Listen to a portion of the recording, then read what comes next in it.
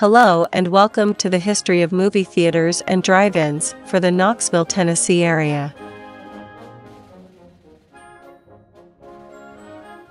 (1872).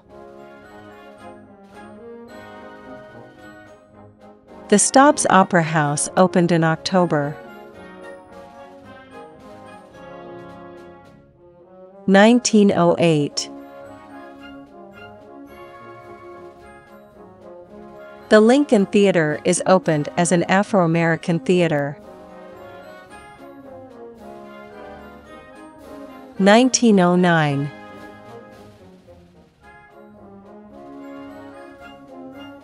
The Bijou Theater opened on March 8. 1911. The Lincoln Theater closes. 1914. The Queen Theater opened on July 7. 1916. The Pictou Theater opens. 1920. The Riviera Theater opens.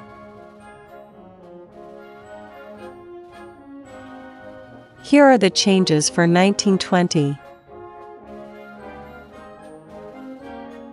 1921. The Lowe's Vaudeville becomes the Lyric.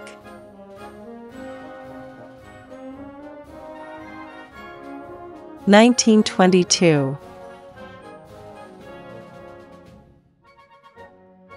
The Central Theater becomes the Liberty Theater. 1923. The Liberty Theater is renamed Pictou. 1925. The Pictou Theater is renamed Central Theater. 1928. The Booth Theater opens on September 27. The Tennessee Theater opens on October 1. Publix closes the Queen Theater on September 29. Thanks for watching and remember to like and subscribe.